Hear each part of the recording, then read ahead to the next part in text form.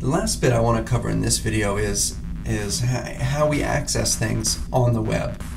How do we say, I want this thing, and I know it lives here, because remember from some of the other videos on computer networks, computers are given these things called IP addresses, which are sets of numbers, almost like a phone number for a computer, and they're all different, but we don't ever remember them. We remember google.com, rappahannock.edu. So there's a translation that goes on behind the scenes, that when we say I want to go to google.com, there are services that run on top of the internet and the web that know, okay, google.com, they live here at this address.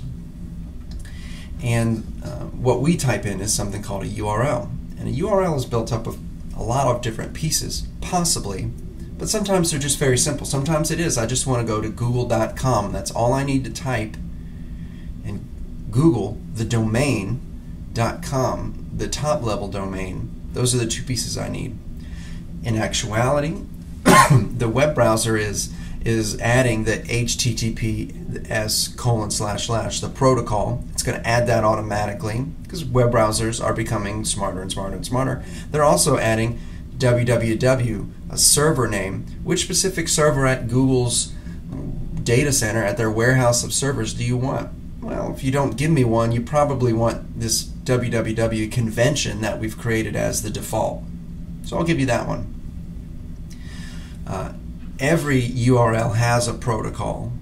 HTTP Hypertext Transfer Protocol is the default, but we're moving towards using HTTPS, a secure protocol, as the default. There is a server name. We need to access a single computer. Google is a massive company. They have thousands upon thousands of servers. Which one do you want? You need to tell me which server you want to access. This is also called a subdomain because it's usually, it's www.google, a subdomain of Google, because everybody's got a www server, everybody's got a web server. Whose web server do you want? So I want a web server at google.com, this top level domain. We create these hierarchies. It's a bucket, essentially. You've got a huge bucket, .com, and inside the .com bucket there are millions of companies who want to be in that .com bucket. That's where they belong. .edu is another one. There's a huge bucket, .edu, top level domain, and there are thousands and thousands of universities and colleges who belong here that are the organizations who want to be in the .edu bucket. Inside the Rappahannock bucket, which is inside the .edu bucket, we've got lots and lots of servers, of subdomains. We've got our www.rappahannock.edu, that subdomain. We've got an app.rappahannock.edu, that's where our online scholarship is located currently. So we've got different servers that are available that serve different purposes inside of each of these buckets. We move then to the port, something we don't see quite often. This is usually invisible because there are some defaults. This :443 is the default port for a secure connection.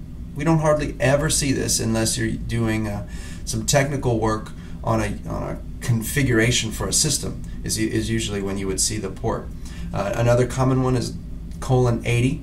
If this is just HTTP, that's why I've labeled the protocol and the port are both in blue.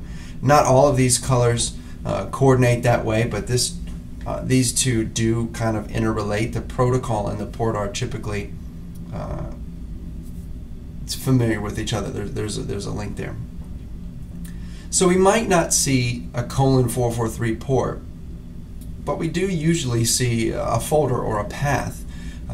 Usually we go to google.com and then we do some stuff and we go deep down into, there's more than just one page out there, right? Think about our website, the rappahannock.edu website, right? If you click on academics and you want to look at some of our degree programs, there is, you're going to hit a folder path. You're going to go, well, okay, we've got rappahannock.edu/academics/degrees/web design. right? So we've got a path, and it's a hierarchy. It's just like your computer. There's my C drive, there's my documents, there's my music, there's this artist I like, and inside of that there's this album, and inside of that there's finally some songs. It's the same concept. We get to the file name, which the default for a web page is .html. So you might see at the end of your URL an index.html or a whatever file you've looked for .html, but you might not, and the reason for that is because the web is more and more dynamic, and so sometimes we access files that well, they're just it's dynamic in nature. They kind of don't exist, but that's getting beyond what we need to talk about for this class. If you take some of the web design classes, we talk about what's really going on behind the scenes there. But sometimes you might go to rappahannock.edu/academics, and you're accessing a web page. It's got to be a file, but I don't see a file name, and that's because it's dynamically generated on the fly, and we don't need to create a static HTML file. We just create the file that we need on the fly, and the web is becoming more and more that way. So sometimes you'll see a file name which has a .html file extension. Maybe you want to access a .pdf file on the web. You go into Blackboard and look at the syllabus for this course, right? You're going to have a Blackboard URL which is really long, and then at the end of it it's going to be syllabus.pdf. That's the file I'm accessing. How about these parameters? Google search is a great example of this. Type in a search into Google, and your google.com URL is going to have this question mark. I think now they're using Q or S. They have a question mark and then a letter equals, and then the stuff you typed, and there's a bunch of them. It's something equals something and something equals something.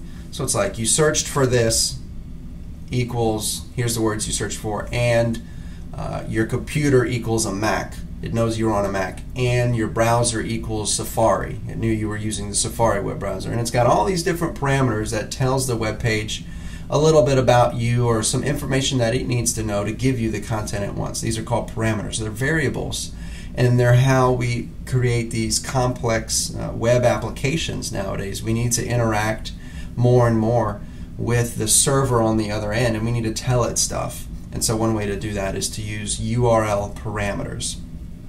And then the last bit here is called a named anchor.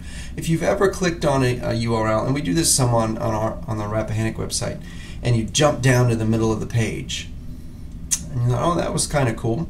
We could do that by using these named anchors. It's kind of like, I want to go to a page, but I also want to go to a specific part of it. Wikipedia does this too. Each of the main headings on Wikipedia is a named anchor, and you can say, take me to the web page on Vint Cerf to the awards section. I want to know what honorary degrees he's gotten.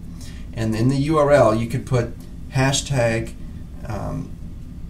whatever the name of that location is, and you'll get taken to the bottom or the middle of the page there. So web URLs, they can be very simple, google.com, and they can be very complex. They can contain all of these pieces. And there's a mix and match that we usually end up with. But you want to be able to identify which piece is which and be able to label them. That's it for this video on the Internet versus the World Wide Web. I'm Prof. Mike Greene, and thanks for watching.